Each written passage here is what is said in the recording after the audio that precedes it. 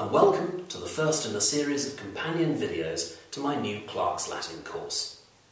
I want to begin by examining the verb, the beating heart of any sentence. And perhaps the most logical place to start is with a list of Latin verbs and their English meanings. Now, although these Latin words will probably be unfamiliar, you will notice that there are a number of English words that look strikingly similar to them. This is one of the most fascinating elements of studying the Latin language. There are thousands of words in English which we have borrowed from Latin.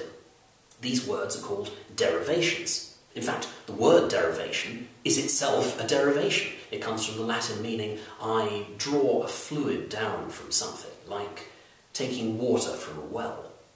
So when we examine this vocabulary list, we can see a whole array of English words that we've acquired from these Latin ones. Ambulo, think ambulance, or amble, or a pram, like perambulator, it's short for a machine that helps walk a baby.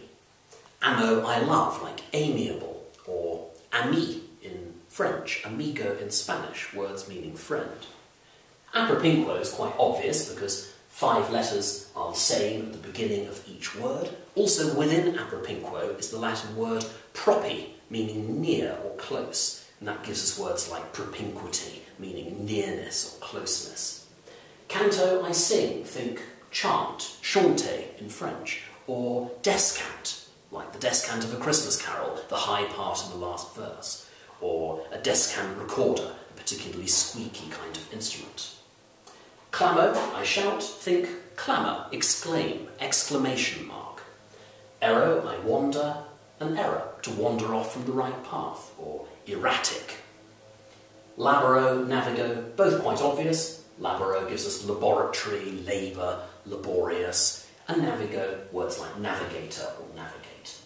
Pugno, I fight, think pug dog, or the word pugnacious, which means you're spoiling for a rumble, always looking for a fight. Finally, specto, I watch, naturally gives us spectacles, or spectate, spectator. Now, when we examine the Latin words and the English words side by side, we can see a pretty obvious pattern. In English, the vast majority of verbs consist of 2 or more words. I sing, we are fighting, they will attack, she has defeated, etc. The first of those words is referred to as a pronoun. A pronoun is a word that stands in place of another noun, like they, or I, or you, or he, or whatever. The remaining words, meanwhile, tell us what it is that's going on, as well as when that's taking place. Now have a look at the Latin words. The vast majority of Latin verbs consist solely of one word. But we can split that word up into 2 parts. Consider here amo, meaning I love. We can split that up into am and o. The am part, the first part of a Latin verb, is called the stem. And that's the bit that tells us the meaning, what it is that's going on. The fact that it's am-o means that the action is loving, as opposed to fighting or sailing or whatever. The second part, which goes on the end of the stem, is, unsurprisingly, referred to as the ending, technically a termination. And it's the ending that tells us who is carrying out the action of the verb. In this case, it's am-o, so I am the one performing the action. Now, we're dealing here with the present tense. That's verbs that are taking place now, at this point in time. The present tense has a total of 6 endings as follows. We've seen that the first one is o. The remaining endings are s, t, mus, tis, and unt. O-S-T, mus, tis, unt. Repeat that with me, please. O-S-T, mus, tis, unt. O-S-T, mus, tis, unt. And once without me? Good. The sooner you can know those 6 endings off by heart like that, the sooner you're going to be able to fluently translate Latin verbs. Now, those 6 endings correspond with 6 sets of pronouns in English. We've seen that the first one, O, means I. The remaining pronouns are you, he or she or it, we, you, and they. I, you, he, she, it, we, you, they. Repeat it with me, please. I, you, he, she, it, we, you, they. Again. I, you, he, she, it, we, you, they. Once without me. Excellent. Now, even though we've got a variety of other bits of information we need to fill in this table, and we'll come on to that in a minute, just with those two sets of forms, we can already translate some Latin verbs into English, and very easily too.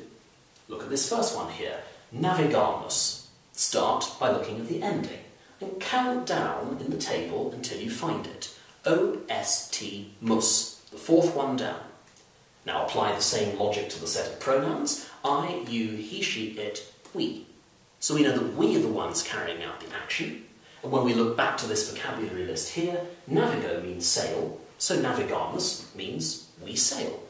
Or we could say we are sailing, and either of those would be the correct answer.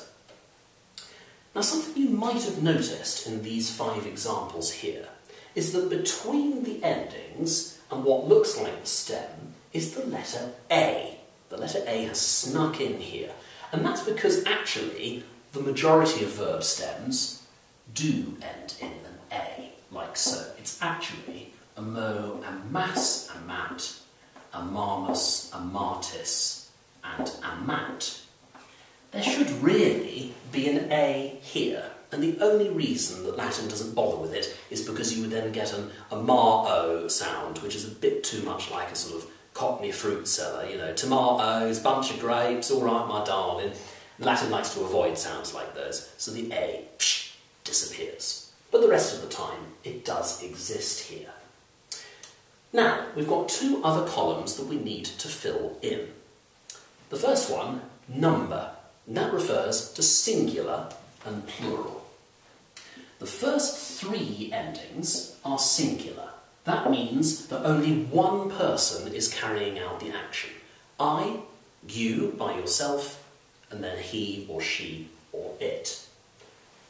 The second set of endings, however, are plural. That means that more than one person is carrying them out. We collectively, or you, a group of people, or they, a group of people over there. The person column, meanwhile, gives us the perspective of the verb. The first person is about oneself, so that's I in the singular, and then we in the plural, me along with somebody else. The second person is for addressing, you, singular, or you, plural, which explains, incidentally, why we have 2 copies of the word you here, something you might have noticed and wondered about. And finally, the third person is demonstrative. It's for pointing at things. So it could be he, she, or it, or if there's a group of people, they. So there we have it. The stems, the endings, which correspond with that set of pronouns, the persons, and the numbers. Now we can translate these 4 remaining verbs. Laborat, O-S-T, that's I, you, he, she, it. So we can pick whichever those we want. Note that it doesn't often make sense, but between he and she, we can pick either. So let's go with she in this example. And then look at the stem. Laboro means work, so she works. Spectant, O-S-T, mus, tis, nt. I, you, he, she, it, we, you, they. Specto means watch, so they watch. Now pause this video for a moment and see if you can work out the last 2 yourselves. Ambulas, that's you, walk, and we tend to specify in brackets that it's you singular as opposed to you plural. You singular walk, and finally canto, simple, just as it is in the vocabulary list. I sing.